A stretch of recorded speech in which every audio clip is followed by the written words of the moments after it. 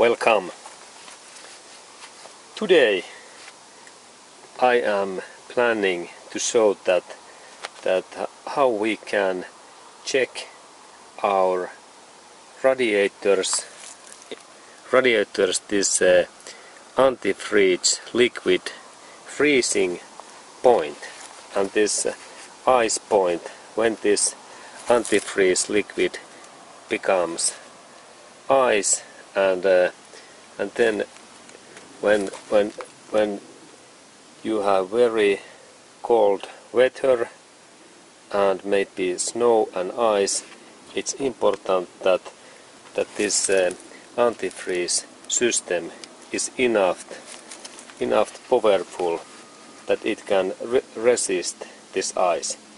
And what we need that we can check this antifreeze freezing point and an ice point.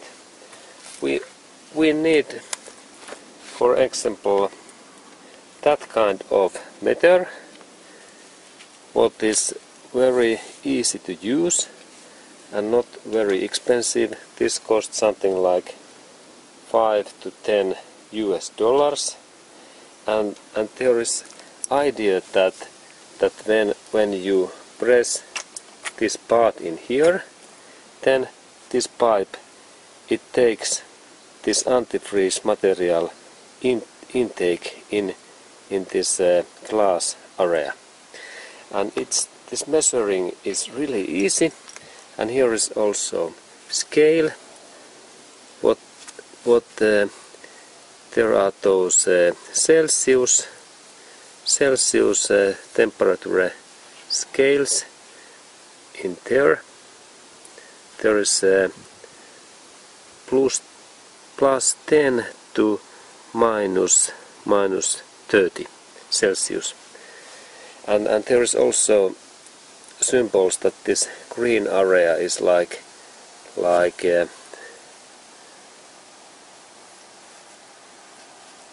it is this there is methanol and ethanol glycol. Okay, and it's good to check that what antifreeze material you have. I have now this ethanol glycol is my antifreeze liquid in here. Okay, and how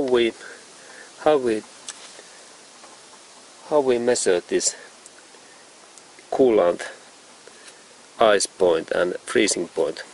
Firstly, we open this radiator cap, and then there must be this antifreeze liquid inside in here, because we insert then this system in there in that way,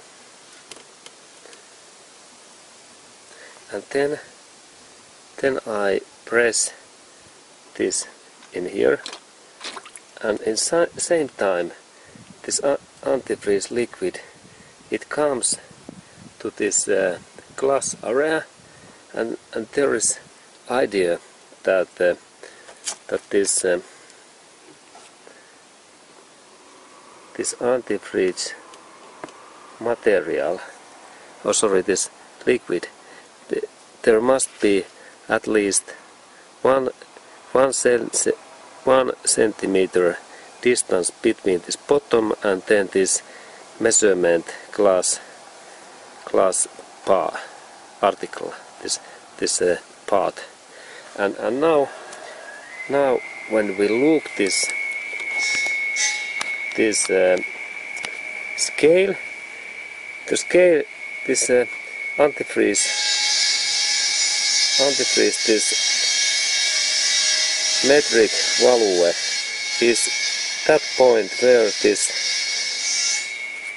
water line is, and then we only look this number in this scale, and like in here we can see that there is amount 29 minus Celsius, and this is a very good measurement, and I can use this car in also in winter condition.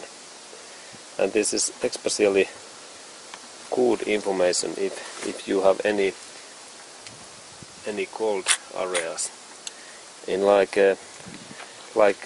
Sahara, Africa. This is not maybe so important, but all other areas it's of course good to measure things, and it's good to measure these things a couple of times, and I do that again. I insert in that, and then I press this plastic area in here, and then a little bit I release, and I check that there is water. It must be not too much like in here, because then this metric don't work, and I have to drop a little bit this liquid away. That, and now it works, and then we check this amount again.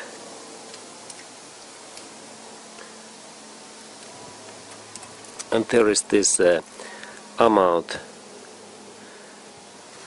what is again this 29 minus Celsius. Okay, and this was the way how you can measure your car's freezing point and when this liquid becomes ice. Thank you.